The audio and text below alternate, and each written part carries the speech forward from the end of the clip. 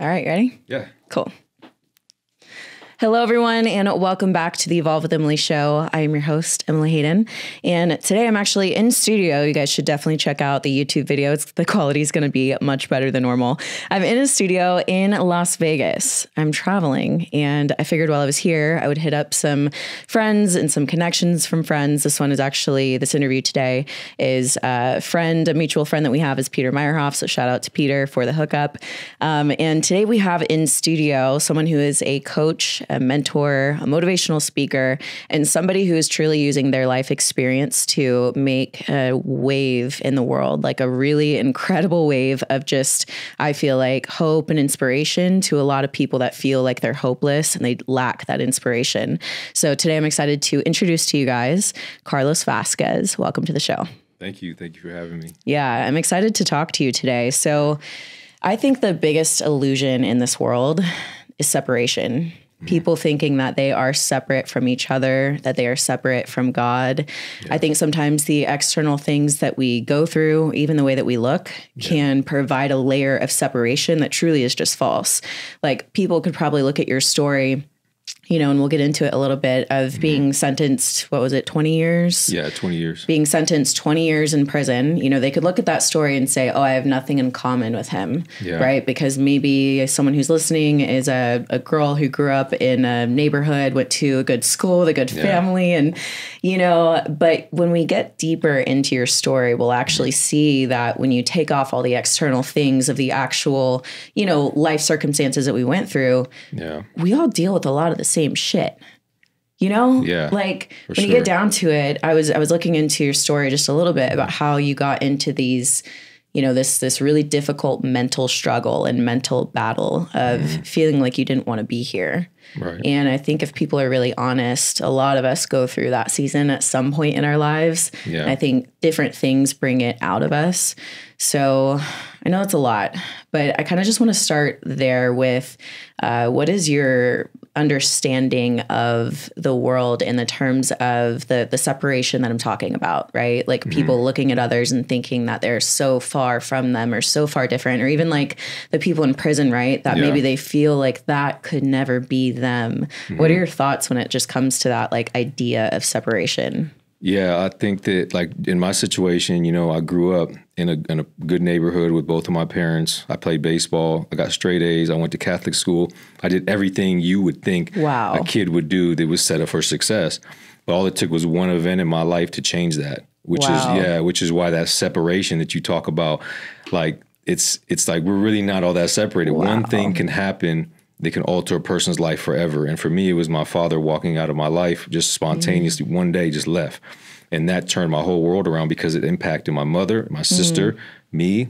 And then I ran away from home when I was 13 years old. So that was that point, that one thing. And so it also, it taught me a lot. It taught me the power of one person, one man or woman can have on you, Wow. Yeah. So, and, that's why like every single one of us on this earth, like you may not be the richest, you may not have, be the best looking, be the most fit, whatever it is, but you have value because one thing you do can alter a person's life and then alter many other people's lives. So, yeah, I think the separation thing is like, it's not really that much separation between me and anybody else. My story and another person's, all it was one event that changed that. That's wild, man. Yeah. That's wild to think about, because like you mentioned, sometimes you can do everything right or feel like you're on the right path with everything. And it's like that one unexpected thing can just completely change your life, sometimes for the good and sometimes for the worse. But it's interesting as you look back, you realize that those moments of like, wow, that made everything worse, catapults like something that would have never happened had that difficult moment or experience never been in your life. Right. So, okay, I want to get into a little bit of your story here. Talk to me a little bit about what it was like at 19 years old to get that 20-year sentence in prison and what led you to that, right? You said you came with both parents. Yeah. You went to a Catholic school. You had dreams of being a professional baseball player, like everything seemed to be on the right track. So talk to me about what led to you getting that sentence. Yeah. So it just, started off from, the man that I loved and respected most walking out of my life. And so for me, at 13 years old, when I saw that, you know, the impact that had on my mother. She went into a deep depression. She was forced to take multiple jobs. We lost our home. We were forced to move into a neighborhood that wasn't so good.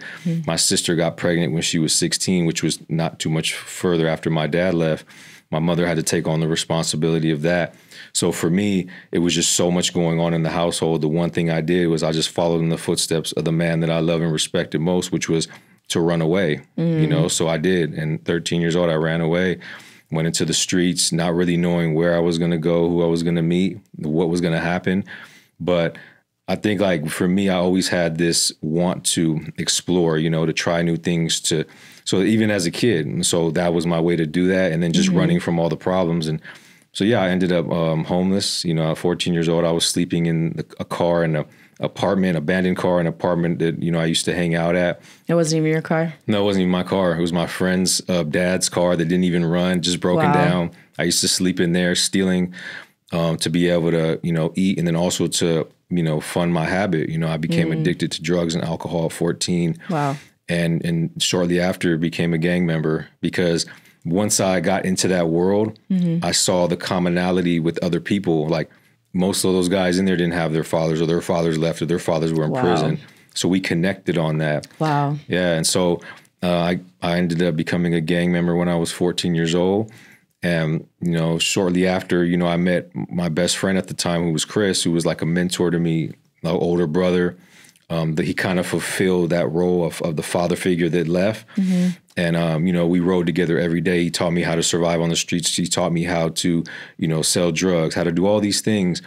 And, you know, I was 16 years old. He was 19 years old, and he committed suicide in front of me. Wow. Yeah, in a drug house. And he died on the floor of the drug house in front of me. And that, like, made me even worse, because I started to have, you know, nightmares. I had developed PTSD. Didn't know it at the time, but, you know, in retrospect, when I learned myself, I was like, yeah, that's what happened. And I became more violent, you know, and so I started doing armed robberies and bank robberies, jewelry store robberies, stuff like that, and building this reputation in that world. And that, like, kept feeding my ego. That made me feel like I was somebody important. I got the acceptance from others. And so, you know, I got sucked into that. Like, I became addicted to that lifestyle, that criminal lifestyle, that criminal thinking and everything that comes with it. And yeah, by 19 years old, you know, I was on the run for 2 armed robberies and got caught, and, you know, went to and was sentenced to 20 years in prison. So I got to that point in a nutshell. Ooh, man.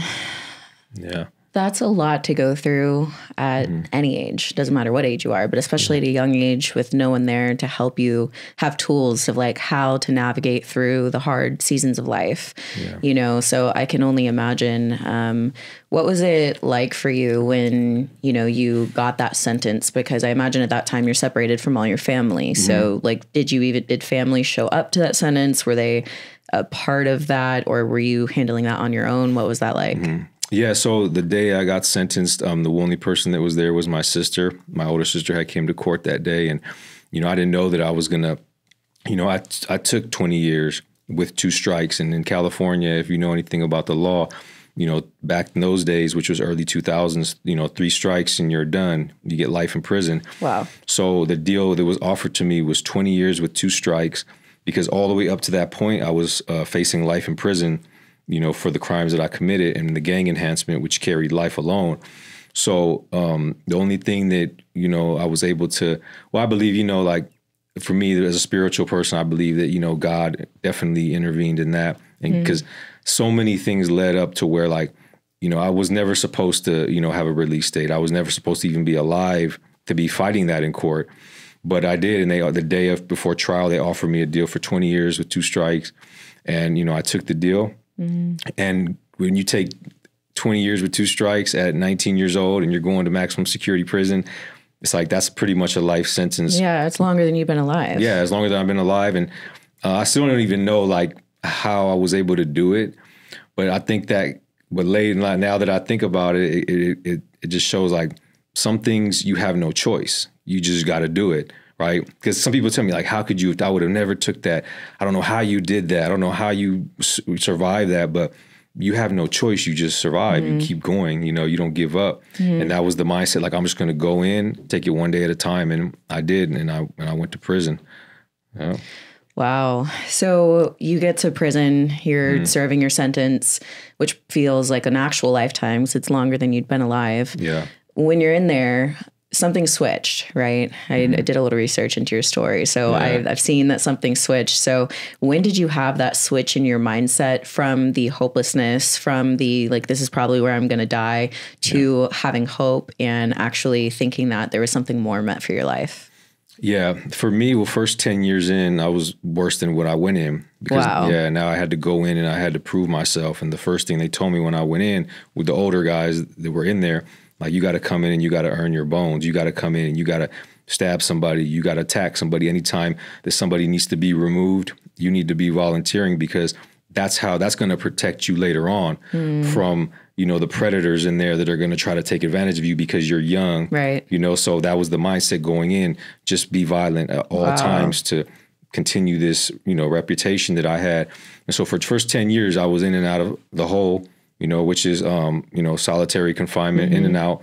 Did a few months in and out, back and forth. But it was about a decade in that I was sent to solitary confinement, and I was placed back there for 3 years.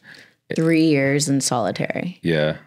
So, what is that? What is that like for people who have no idea? Like, when you say 3 years in solitary, what is that? What's your daily routine? Yeah. So 3 years in solitary is, like I tell people to this day, like, as much as I've grown and changed, like, solitary confinement took a piece of me that I don't think will ever be replaced. But it's like, it's like the pain we deal with in life. The pain doesn't lessen. We just grow stronger. It's still there. It's just I know how to deal with it now. But basically, it's like, for people that don't know, it's like literally, being in a, like Peter, our friend. It's crazy. One day I went out there, and he showed me, he had just got a brand new Audi, and he showed me, he's like, look, this car is the size of my prison cell. Literally, like, the inside, that's how small it is. Oh my gosh. Yeah, and it just shows how far we've come.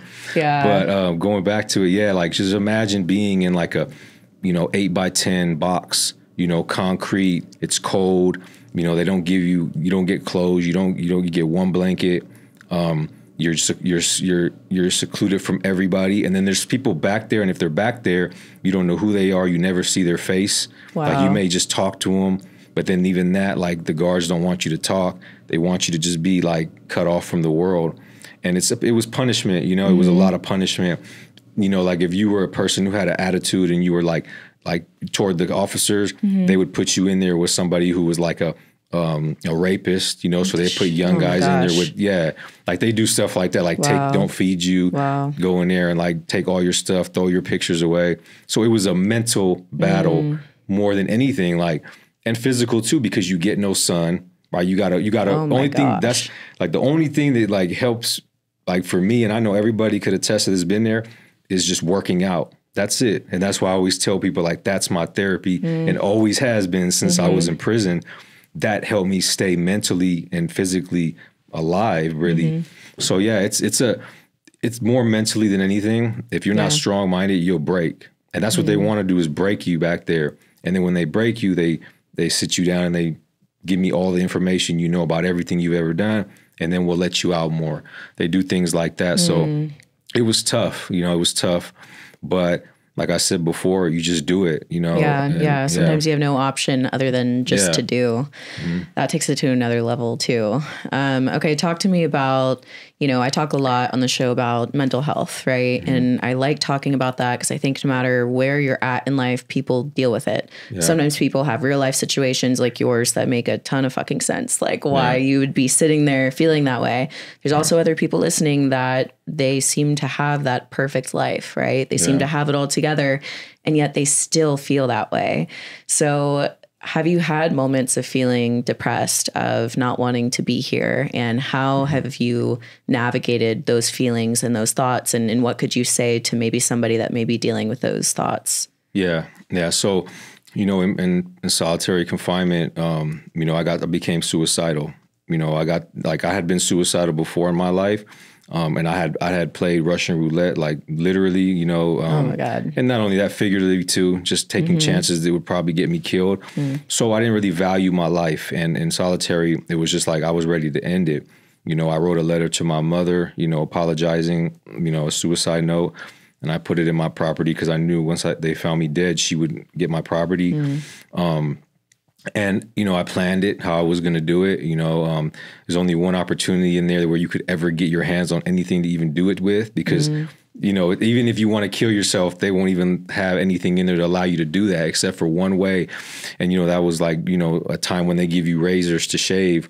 So I was an opportunity there that I was going to just do it there with the razor and kill myself. And I planned it in my mind, and I went through it in my mind. And like literally like a day before that I was going to go through with it, you know, a man came to my door, and he was a chaplain, and he spoke to me, and he talked to me, and he challenged me to continue to figure out what my purpose was.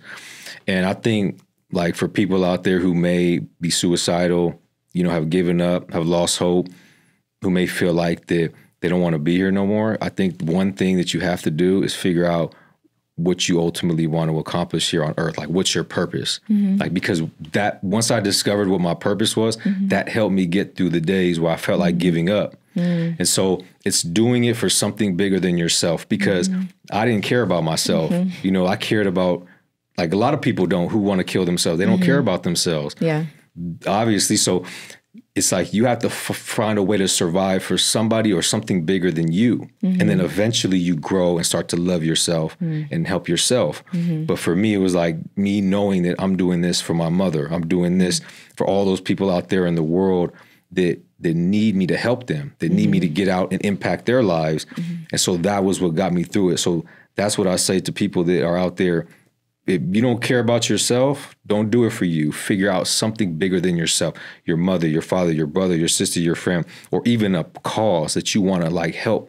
Maybe something resonates with you, like, you know, something you've been through, domestic violence. Maybe you're doing it so you can help other people. And that is going to help you to make it through that one more day. Because ultimately, when you're at that point, that's all you have is one more day. You can't really think too far ahead. So that would be my advice, like, to people like that. Yeah, well, I couldn't have said that better. And I agree. Sometimes finding that source of inspiration outside of yourself, you know, for someone that you love or someone, you know, I think one thing we can all really relate to is just at the end of the day, pain, right? We know what pain is. We experience it differently. We go through different things, but we all know what that's like. And I know for myself, at least, if I see someone going through something and I know I can help them, all I want to do is help them. All I want to do is help show them the way and say like, hey, this helped me. So I agree that can sometimes bring you out of a really dark hole is by not focusing on yourself so much, just getting out and being of service and doing whatever you can to help the people around you.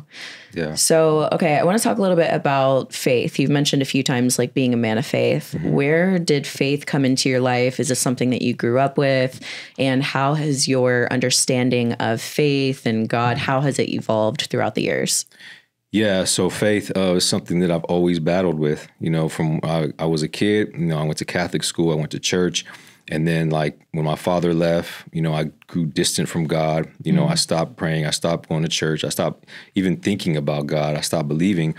I went to prison. Same thing, you know, for years, always felt like God turned his back on me. You know, the mindset I had back then was to blame everybody else but myself, you know. And so, you know, when solitary confinement, when the chaplain came and he gave me the Bible. He slid me a Bible under the door, and he told me to start reading it. He challenged me to figure out what my purpose was, because I had one. And it was really just, the only thing was the challenge that he gave me. Me like always feeling like I'll never turn down a challenge like that.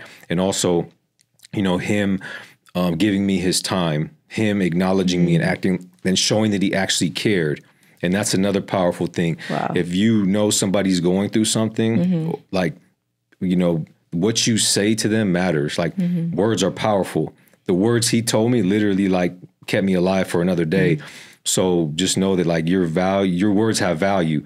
So don't think that they don't. If you see somebody struggling, going through something, or you just feel something's wrong, say something to them, speak to them.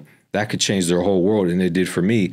And so he told me to start reading the Bible, and I did. I opened the Bible again. I started reading it, and you know, then after I started reading it, I started praying. And I started reading and praying every day.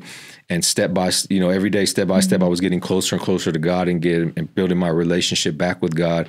And then it was through God, through my faith, that I found the confidence to be able to leave solitary confinement and go back into the general population as this new person, and I knew that there was a lot of risk in that, like. What's the risk in that? The risk is exactly what happened to me, which was I got stabbed 2 times, but getting stabbed 2 times, because I changed my life. I always said, like, if I'm going to die, at least I'm going to die, a man who changed his life, who went out on his own terms, me, Carlos, not this other identity that I had created, that my mother was going to bury, somebody who was actually trying to do something right now. Wow. So I became like, I was at peace with that. And, I was, met with challenges when I got out, more battles, and that was it. I got stabbed 2 times, and I just went in the cell, and my friend stitched me up and then went back out there and continued to pursue my purpose, which is to inspire positive transformation in others every chance I get. So I started doing that. And so, amongst all that, within all that, me helping others, God, was with me along that journey, and he still is with me to this day. And I'm still fighting, every day, different things that, like, negativity, negative people, the demons, the thoughts, and all these things. But I always start my day acknowledging God first before I do anything else in my routine, and I acknowledge God all throughout my day. Everything, like, I could be driving down the street and I'm just looking, I'm just so happy to be out, and I thank God. So I think that when it comes to, like, having a relationship with God or whatever you believe in, it's just incorporating that in your day all day, like, yeah, that's good. Take it with you, Yeah, rather than like a weekly thing or just like a church service that you attend, making it like your life, your living expression of your life. Right. Yeah. Right. Wow. That's amazing. Question, kind of a random offbeat question, Sure. But, like, for example, sometimes I'll pick up the Bible and I'm like, what? Right? You read it and you're like, sorry, can you say that in English? Yeah. As you're, like, in solitary, there's no one to help you explain this. You can't Google it. Like, you can't look for interpretations. Right. How are you navigating this and not being like, screw this and, like, throwing it out? Right. Like, how are you navigating? I'm sure you had those thoughts too, right? Yeah, for sure. Definitely. It always starts with just prayer. It's just crazy. It's like, for some people, they may not think it's that easy just to pray for understanding, pray. And those are the things I still do today. Yeah. Like, pray for understanding, pray for strength, pray for me to be able to have the voice that I need to impact these people that I'm speaking to and coaching and mentoring in a positive way. And I'm telling you, that's just such a powerful thing for me. It's because, like, it almost takes the pressure off of me, because it's not me trying to understand the Bible. It's God showing me what I need to see in it. Ooh, you know what I mean? That. Yeah. So that's so good. Yeah. Oh my gosh. So it's powerful. And the more you do it, then the more you become more confident in what you're doing, whether it's reading the Bible. And the thing is, like, always, be a lifelong learner. So for me, like, a lot of the understanding I got from the Bible, as well as my past and where I had got to the point where I become, was because I just read every book that I can get my hands on, everything, psychology books, fiction, nonfiction, whatever it is. And you find things in there that somehow you can pull from those things when you're reading the Bible, like, whether it's like analogies or stories or something, you start to connect the dots. And I believe it's God, like, providing you ways to help you along your path, not just with the Bible, but just be a seeker of knowledge. And to this day, that's what I do. I spend every day, I spend at least an hour every day just studying, reading, or something, because that's like working out. Every day I work out, every day I study. So you got mental, physical, you got to work on everything, spiritual. And if you do that, then you'll be good. Yeah, no kidding. Yeah. So from everything that you shared, you mentioned at the beginning of the show how, like, one person can drastically change your life, like, in a really good way or in a sometimes very difficult way. So I imagine that mentorship is a huge part of what you do in your coaching. What have you found is the best way to be a mentor or to be a coach to others? Like, what makes you a good mentor or a coach? Well, for one, I mean, it's obvious leading by example, you know, like, especially if you're on social media, then whatever you put out there, you just got to lead by example. You're going to go through adversity. You're going to go through pain. You're going to go through struggle. It's how do you handle that? You know, like, are you incorporating the things that you're teaching in your own life? So you have to lead by example. And then you have to find like a commonality with whoever it is that you're coaching and mentoring, because like how you said, we all had pain, you know, we've all dealt with something, and there's commonality in that. And you shouldn't be afraid to talk on those things and speak on them and be open about them. Because once you're open about those deep, intimate, hurtful things, then it's like you're okay with fully expressing everything you're going through. And that's when the transformation occurs with the coaching, because it's hard to coach and mentor somebody who won't open up. Yeah. You know what I mean? So absolutely. So yeah, it's building those connections and finding those common grounds that like you can meet a person on. And I feel everybody can connect in some way with something, and that's a start. And so doing that, and then also just like having, you know, not like trying to make things too complicated, you know, like trying to keep things simple, you know, stick to the basics, and then just build there, because a lot of people are you know, afraid or turned off by mentoring and coaching and stuff, because they feel that they're going to have to go do all this stuff and do extra work and all that. But, you know, it just depends on what you want. Because for me, I want that. I want to be challenged and extra work. So a person that coaches me, they're going to know how to approach that. So it's knowing your client, knowing who you're dealing with, knowing your audience. Yeah. So yeah, it's just, being aware of all that. Yeah, that's good. And just tailoring it to the individual. Because like you said, everyone's there for different things. Right. So question, How to Battle. That's your Instagram tag. Everyone go follow him at How to Battle on Instagram. Why is that the name? Because when I first got out of prison, I had to teach myself how to do everything, right? I literally was spending, like, I've been out 19 months now. You know, I had to teach myself how to even create an email. You know, I had been gone so long to where, you know, smartphones were new to me. Technology was new to me. Creating an email was new to me. I had to learn how to do that. I had to learn how to build a website. Then I kept challenging myself, like, how do I build these social media platforms? Everything was always how to do something. And so, you know, for me, it was always like, okay, so what about the daily battles that we go through? Every day we go and battle something, you know, whatever it may be, big or small. So it's like, for me, it was always like, I'm going to be that person, you know, and my business is going to be that business to where we help people win the battles they undertake, whatever it is, you know, but mainly mental, you know, and physical. So that's and spiritual. So it's all three, but it started with the mindset, because for me, that's most important. You get your mind right, everything else will follow. You'll start working out. You'll start being more disciplined, but you got to get your mindset right. So it always starts with there. So that's how it came to pass. And it's crazy. I flew out here from LA, and there was a napkin on the Southwest airline that said, all great ideas start here. It was on the napkin, and that's actually where I wrote the name of my company down on the napkin when I thought about it. Yeah. That's awesome. Yeah, so, yeah.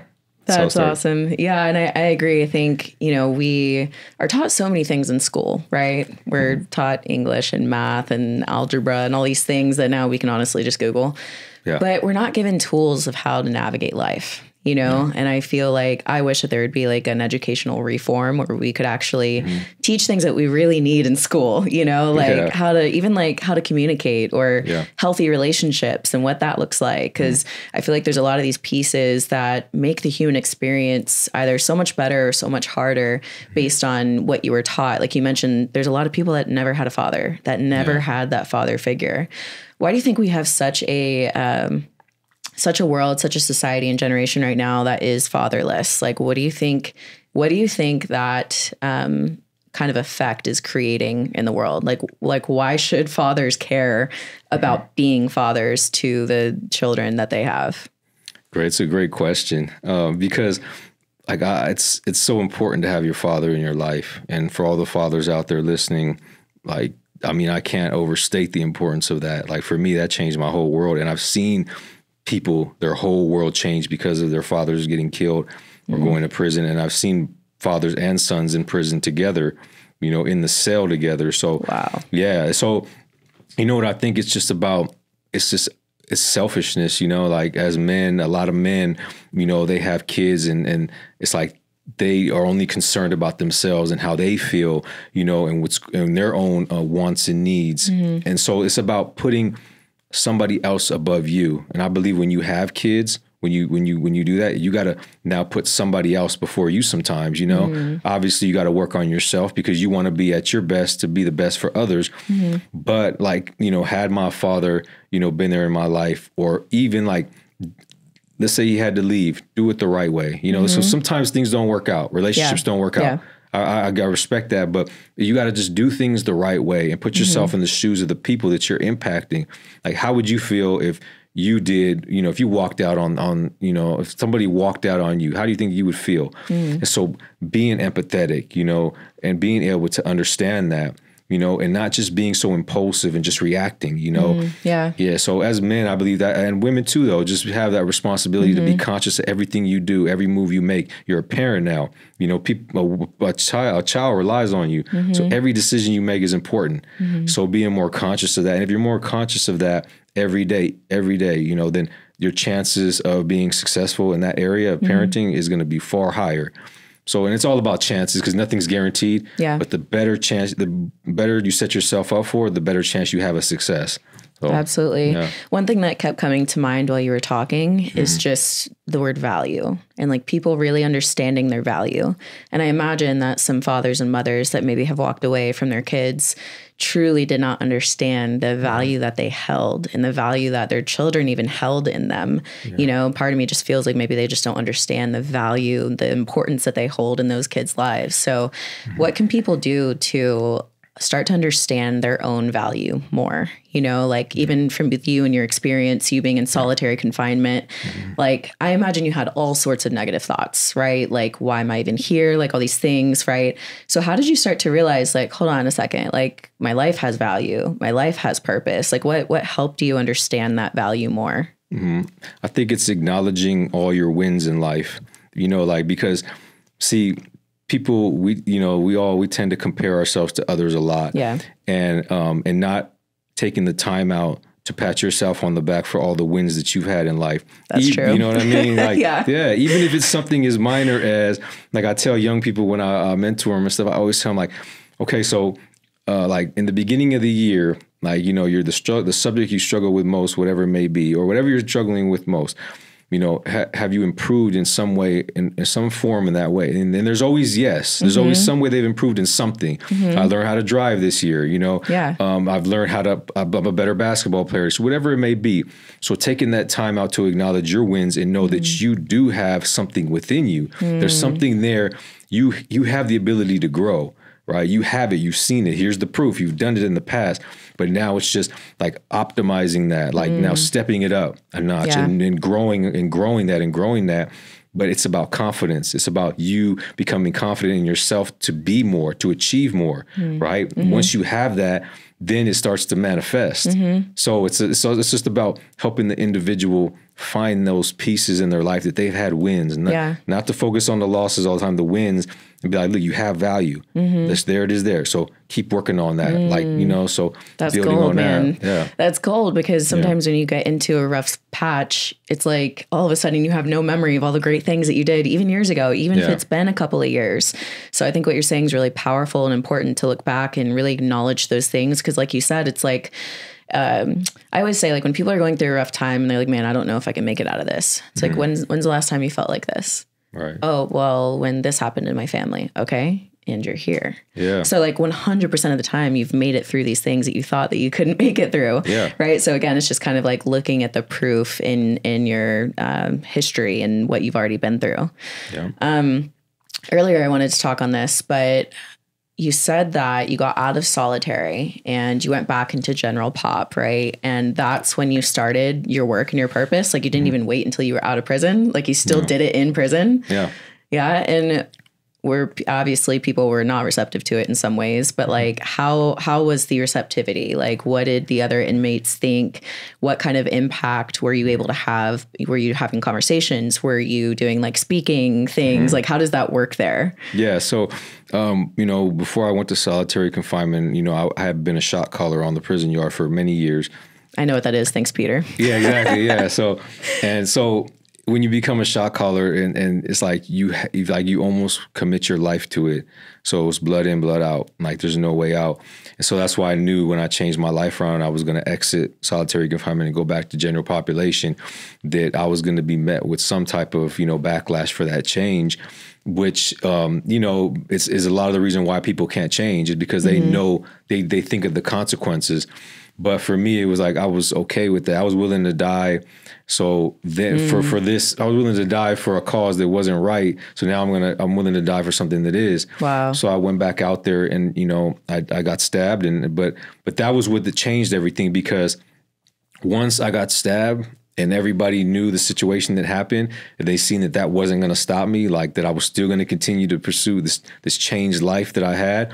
It's like, people just, and I don't know, it has to be God, but it just seemed like it had an adverse effect. Yeah. It was like more people were empowered by that. Wow.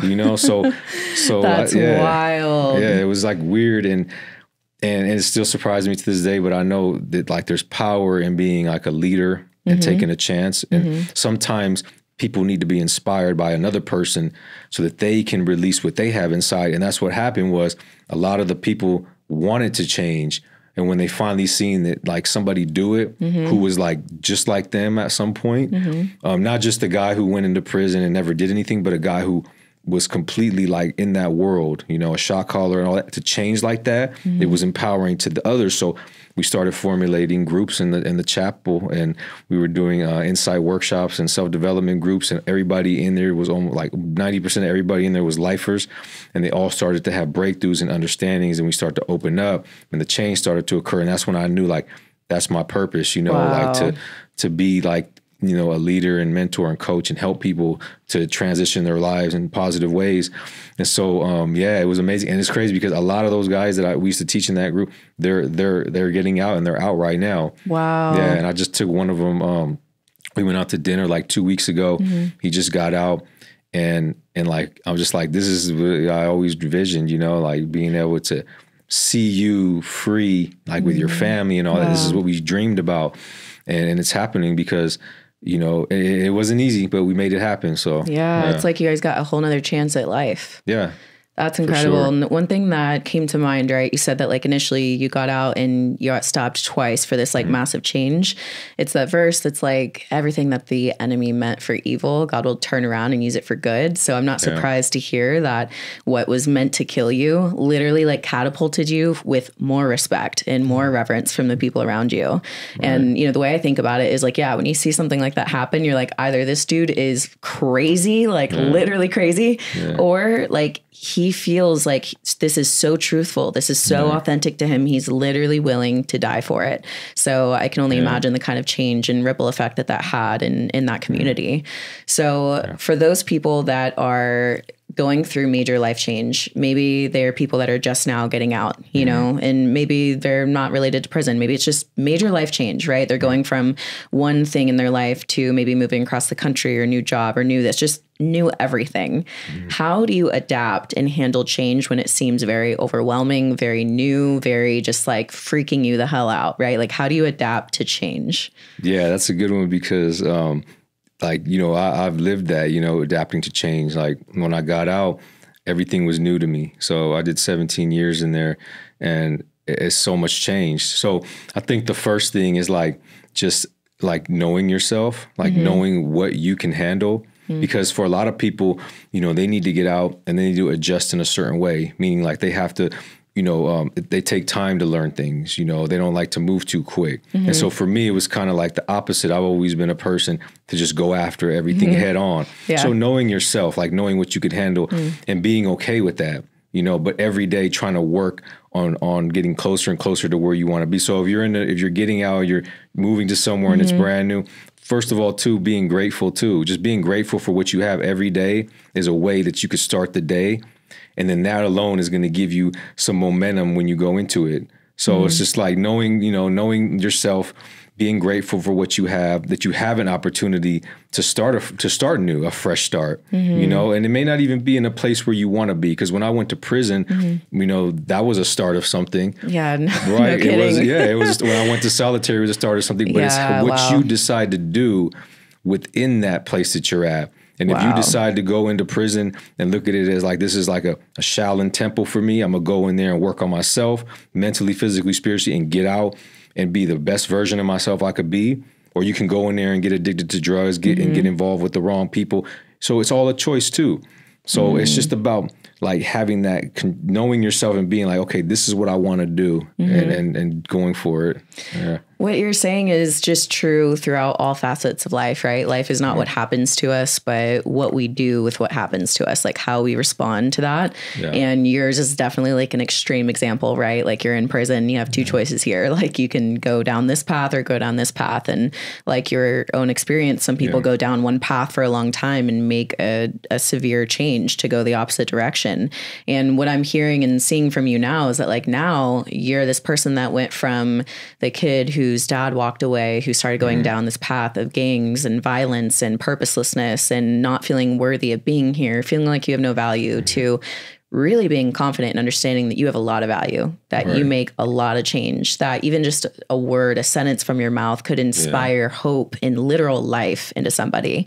That is something that is just like the transformation, the evolution of like who you are to who you are now is absolutely incredible. And like, I really got to give you props for that. A lot of people could not make it through the things that you went through, and make sense why God gave, you the strength that you needed to get through, because this was your life path and your life journey.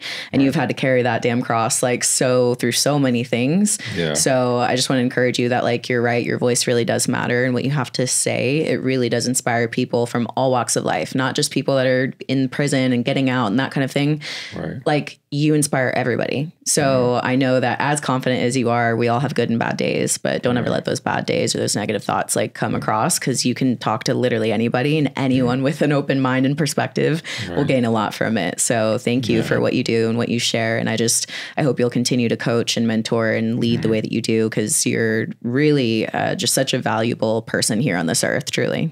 Thank you. I appreciate that very much. Yeah, of course. So if people are interested in hearing more about you, maybe they want to book you to speak at an event, maybe they want to hire you as a coach, a mentor, where can they get in contact with you? What kind of offerings do you have? Is there, any sort of thing, coaching service or anything that you want to plug? Go ahead. Yeah. So thank you. www.howtobattle.com. That's my website.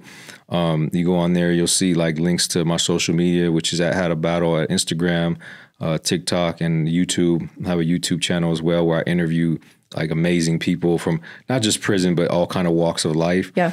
And then that's like going to transition over next. My next project is to do a podcast as well. Yeah, let's go. Yeah. So that'll be coming on there. And so you could find everything there. And then you'll see on my website, like some of the work that I've been doing, some of the talks that I've been doing, there's links to that, and working with the youth and coaching and stuff. So yeah, just, like for me, I know what my purpose is here. I've created my own personal mission, my own personal vision, and I suggest everybody does that, just like a business does. You have a mission statement and a vision statement. So create your own personal one, and put it up on the wall, write it down, whatever, live by that daily, because for me, that's what I do. So everything that I align myself with in life is right in relation to my personal mission and vision. And if you do that, that's purpose right there. That's every day you got something to be enthusiastic about. You got something to go after. And that's what I love, is when people are like living their purpose, doing what they're supposed to do. And that's what I'm doing. So I'll never quit. I'll never settle. I'll never do anything else. I'm going to keep building it, and I've been out 19 months and made a lot of progress, and I'm going to keep growing. So follow me, and I hope that you can reach out to me if you need some coaching, mentoring, or speaking. I'm here. So, dope. Thank you so much for your time today. And everybody that's here, you guys know the drill. If you enjoyed today's show, please do us a favor and share it. You can text it to a friend that might need to hear this message. Share it in your Instagram stories. Feel free to tag both of us. His Instagram is linked down below, as well as all of his contact information. And I just want to reiterate, just to kind of like recap the show here for you guys. No matter who you are and no matter what you've been through, your life has purpose and your life has value. And there is something that you're meant to do here on this earth, and it's greater than something that you could ever imagine right now. So don't doubt yourself. Don't give in to the negative thoughts. Don't give those negative thoughts more realty or more space inside of your head. you have to start to get your mind right. If you can get your mind right, everything else will follow. Your body, your business, your relationships, your purpose, everything. So don't be afraid to reach out and ask for help. Don't be afraid to utilize any resources that you need to get your life and your mind on track. And just know that things will get better. The sun will come out again, and you will be able to make an impact in this world the way that you were always meant to. And guess what? You probably don't want to hear this, but that shit that you're going through is going to be what creates the biggest impact. So don't shy away from it. Just keep fighting through, keep battling through. Thank you guys. And we'll see you in the next episode of Evolve with Emily. All right. Beautiful. We're good. That was so dope. Yeah, Your story